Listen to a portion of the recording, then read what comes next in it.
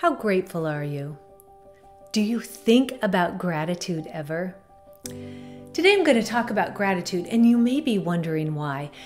There's a lot of research to support that grateful people really reap the benefits. So let me share a few of those statistics. First, people who have positive emotions live 7 years longer than those who don't. On average, people who have a gratitude practice, actually their income is 7% higher than people who don't. They have a 10% less likelihood to get sick, and their blood pressure is 12% lower than people who don't have a gratitude practice. So I really want to support you, not only because I personally love gratitude, and we're coming close to Thanksgiving, so it's the season of paying attention to being grateful, but also just to help you have deeper meaning and purpose and joy in your life. Gratitude is one of the things that does that. So, in order to begin to build gratitude into your life, you have to start looking for some ways to do that.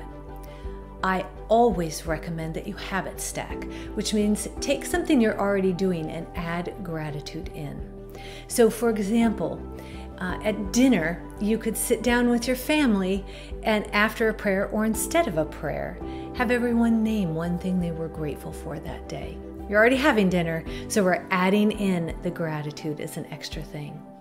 At your team meeting, you could go around the room and have 4 people call out someone on the team who helped them and say thank you. You're already having the team meeting, so we're inserting gratitude as an extra thing. So in that way, when we do that, we create new habits for ourselves.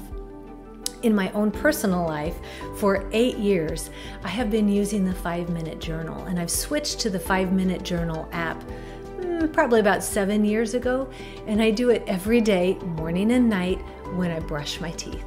Need more convincing? More than live longer, feel better, and make more money? Okay, I have another one for you. When you practice gratitude, it actually changes your brain. The best way that researchers found to do this that had the longest lasting effect was to hand deliver personally a thank you note to someone who you haven't thanked properly for something you're truly grateful for. So when they did this, not only did the recipient feel valued and appreciated, and it improved relationships between you and that individual, but for the writer of the thank you note, it improved your brain chemistry for over a month. Really, really a beautiful reason to practice gratitude. When you write your letter and when you start practicing saying thank you, remember to be specific. Don't say, "That was a great meeting." Instead, be specific. "That was a fantastic meeting. You had an agenda, it was well thought out, we ended on time, and you called people out on what they didn't get done." Or if it's a spouse, to say, don't say, "Thanks, hon, love ya." Instead, be specific. "Thank you, sweetheart. I love that you got up early today and that you had my coffee ready for me, and I appreciate that. You do it for me all the time. Thank you." So moving to the specific helps people feel truly seen and valued. So if you're going to write the thank you note, make sure you put in the specifics. So here's your gratitude challenge for the week. First, start being grateful. Notice what you're grateful for. Second, see if you can incorporate it by habit stacking this into your day and creating the conditions so that you think about being grateful more often. Next, I'm going to encourage you to not just take the easy gratitudes. So not just "I'm thankful for a job or for my children," but get specific. See if you can be grateful for things you take for granted. Google someone who just saw color for the first time or just had a cochlear implant so they've heard sound for the first time, And that will help inspire you to be grateful for the things that we take for granted.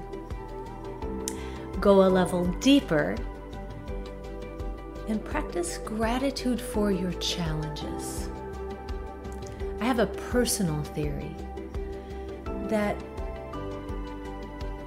every challenge that we're presented with is a learning moment. It's a moment where we are invited to stretch and grow and learn. I always work to say thank you for the challenges in my life because I know it's leading me to the next level of who I can be. Will you take it on? If you do, let me know. What are you grateful for? Who did you give a letter to? What did you say? How did it change how you feel about your life? Let me know. I'm super curious.